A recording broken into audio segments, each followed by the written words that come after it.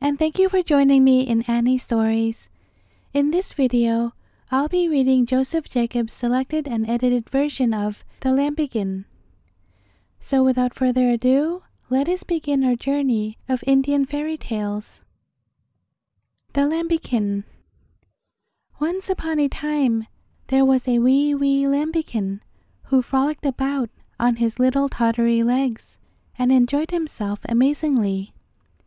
Now one day, he set off to visit his granny and was jumping with joy to think of all the good things he should get from her, when who should he meet but a jackal who looked at the tender young morsel and said, "Lambikin, Lambikin, I'll eat you."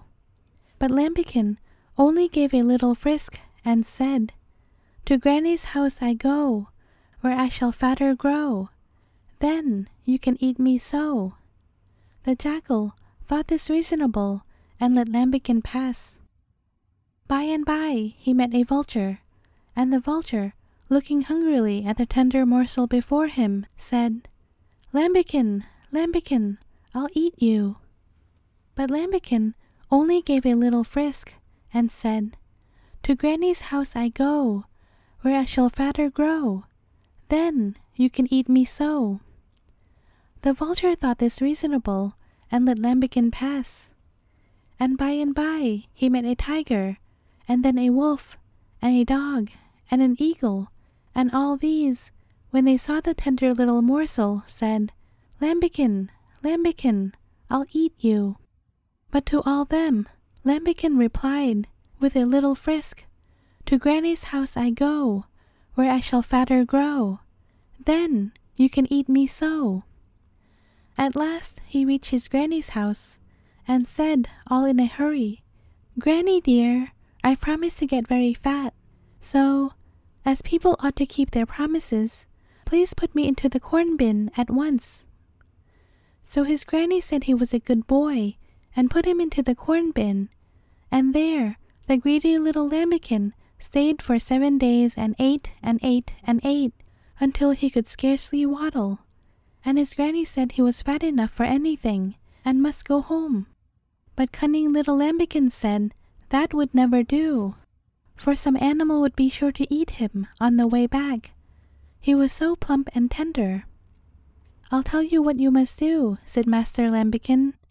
"You must make a little drummikin out of the skin of my little brother who died, and then I can sit inside and trundle along nicely, for I'm as tight as a drum myself."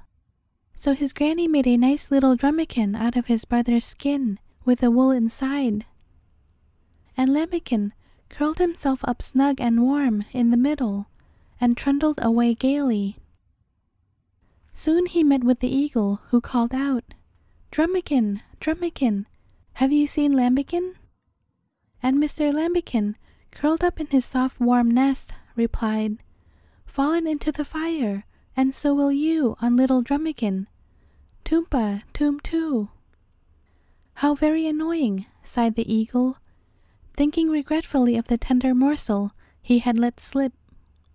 Meanwhile, Lambikin trundled along, laughing to himself and singing, "Toompa, toom too, Toompa, toom too." Every animal and bird he met asked him the same question, "Drummikin, Drummikin, have you seen Lambikin?"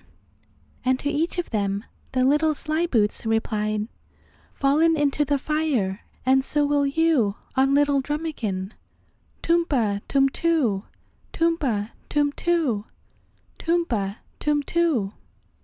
Then they all sighed to think of the tender little morsel they had let slip. At last the jackal came limping along, and he too called out, "Drummikin, Drummikin, have you seen Lambikin?" And Lambikin, curled up in his snug little nest, replied gaily, "Fallen into the fire, and so will you on little Drummikin. Toompa."